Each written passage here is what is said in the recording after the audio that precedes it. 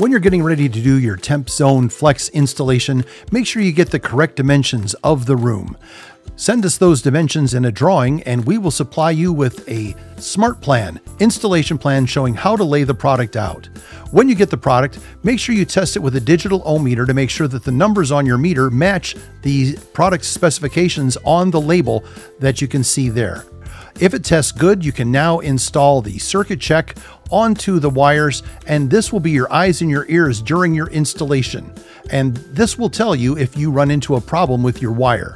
So make sure that you get this installed and tested and make sure it works correctly. And once you do, you can start laying the product out on the floor. Now we can go ahead and mark the location of our start point, and now we can do our cuts and turns laying the product out on the floor according to the installation plan. Make sure when you're doing your cuts and turns, do not cut the heating wire. You can only cut the green mesh. Also notice that the mesh is installed with the wire facing down. You do not attach the product to the subfloor. You just place it loosely to make sure your cuts and turns will fit and that your whole room is covered appropriately. Stay away from any permanently installed fixtures as shown here with the blue tape with the X's marked through it. So we're not going to go under those, we're going to go around those. And we'll be taking some wire off of the mesh for a freeform to allow us to do that. So go ahead and put the product and lay it out, continue to lay it out. And when you're getting your cuts and turns done and you're working around a toilet, make sure that you keep the heating wire at least 4 inches away from the wax ring. And once you realize that it does fit, then you can attach it to the subfloor. Here you can see that we're using a stapler. The stapler is being used to staple into the mesh. You never ever staple over the wire. And you can see here where the mesh is being used to hold the freeform wire in place, and it's being stapled through the mesh to hold it in place. We suggest that you use a hot glue gun and hot glue to hold the product in place, and you can use a tool to push that mesh down into the glue. Continue gluing around it, and it must be attached very well to the subfloor, because if you're using self-leveling, the product will try to float in the subfloor. So it's very, very important to get the product attached to the subfloor.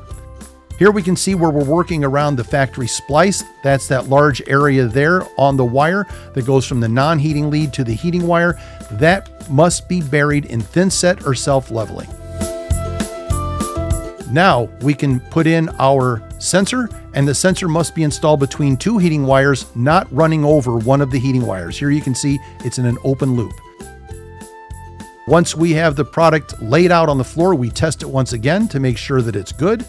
And if it's good, we attach the circuit check device to the product once again, and it's ready to be covered. Here we can see that we're getting ready to measure our self-leveling mix. Make sure that you follow the mix directly as it shows on the bag and mix it accordingly and to the correct thickness. Once you have it mixed and ready to go, you're going to pour about a 3/8 to 1/2 inch layer of self-leveling, and that's going to give you a nice level floor to put your tile down onto.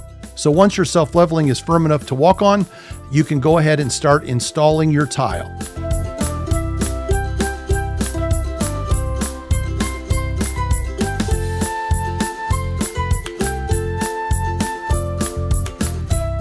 If you're using levelers, as shown here, make sure that the levelers are put in very carefully so you don't damage any of the wire.